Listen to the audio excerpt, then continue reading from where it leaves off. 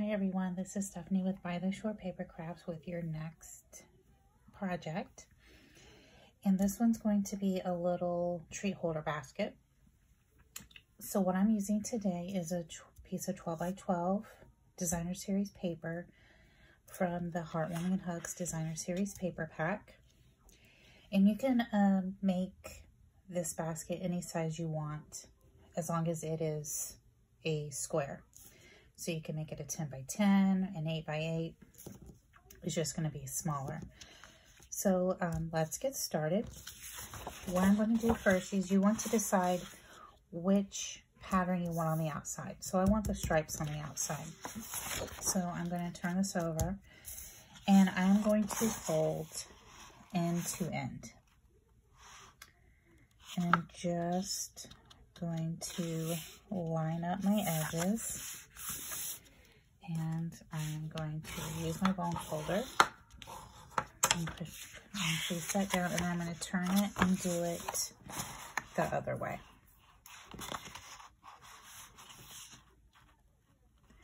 I'm just going to line my edges up.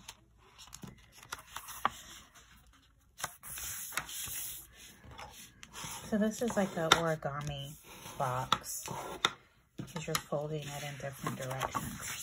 Okay, so what I'm going to do at this point, I have my square, and you can see, if I turn it a certain way, you see my creases. So I'm going to take my corners and I'm going to have the points touch in the middle. Okay.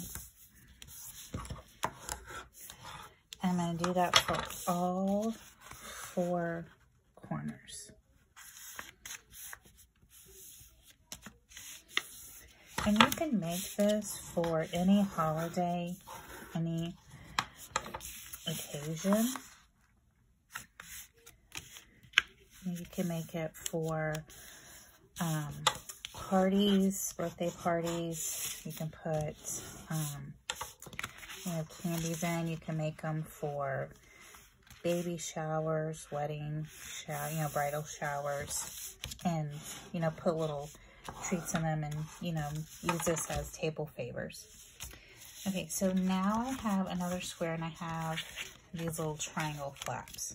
Okay, so what I'm going to do at this point is so I'm going to make sure I go over my creases one last time to make sure they're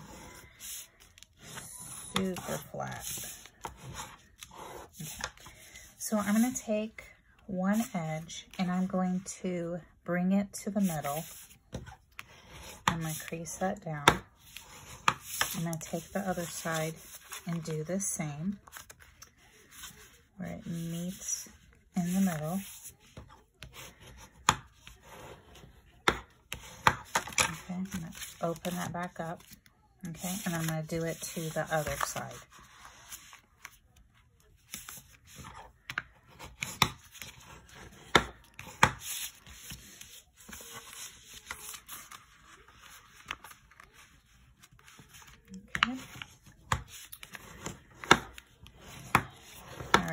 So there we go. Okay, so now we have our box, or the start of our box. We're done folding. Okay, so I'm going to open it up and then fold 2 sides in. Okay, and then what I'm going to do is, so where this corner is, I'm going to bring, so where this middle square is, I'm going to bring these corners in, and I'm just going to fold along again to make it. Once you push them in, they'll want to go in. So I'm just burnishing them down so it's a little bit easier. So then I'm going to take this and fold this over, just like that. Okay. What I want to do, you don't have to do this, but let me show you before I start folding them all over again. So I'm going to take my adhesive, and right here at the tip, I'm going to put adhesive on all 4 of my little points. So I'm going to do that real quick, okay, before I get all of these down. Okay, so I'm going to bring these two in. I've brought these corners in, and then I'm just going to fold that over, and I'm just going to push that down. Okay, I'm going to flip this over, and I'm going to do the same. So there is a diagonal fold because of all the folds we made. So if I push it in, it'll come in. But I just like to make sure, and you can use your fingernails for this too to go over those. And remember, we've put adhesive on the tip right here. So I'm going to fold this over.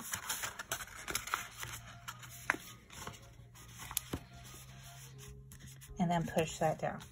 So you don't have to put adhesive on those tips, but it just makes it so that it doesn't come up. So I'll show you another little box that I made. So I made this one using the Poinsettia Petals Designer Series paper. I didn't put this one, I didn't seal it down, but you see that the box stays down on its own. You can also put a little square of cardstock, or, you know, if you have another sheet of the same design or a different design, you can put another square to reinforce the bottom if you like. But this just shows off the paper the way it is. Okay, so I've taken a piece of cardstock that is 1 1/4 by 11. And I'm going to take my bone folder, and I'm lightly just going to go along the inside to where it gives it that curl, kind of like you're curling ribbon. So it just gives it that curve. So I'm going to take my Stampin' Seal Plus, since this is cardstock, and I want this to really stick. So I'm just going to take a couple of strips of adhesive on either end.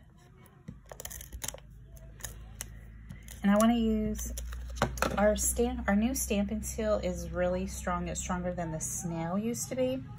But I like to use the Stampin' Seal Plus more for 3D projects. This is really sticky and tacky on its own, but just to give it extra reinforcement, I like to use the Stampin' Seal Plus for 3D projects. Okay, so I want to stick this kind of eyeball where the center is, and then put that down just like that. And then I have my little treat basket. So let me fill it up real quick.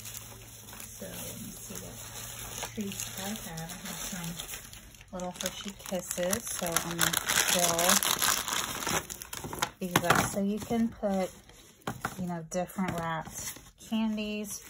You can put, you know, little gifts in here.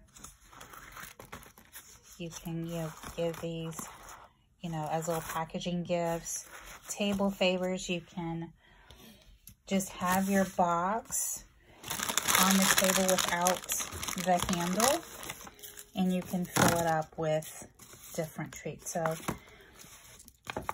you can do different decorations. You could even put, since this is a 1 1/4 inch strip, you could do like a 1 inch strip of Designer Series paper of the same design and decorate this as well. There's all sorts of different possibilities for this. So I hope you enjoyed this project, and stay tuned for the next one. Bye.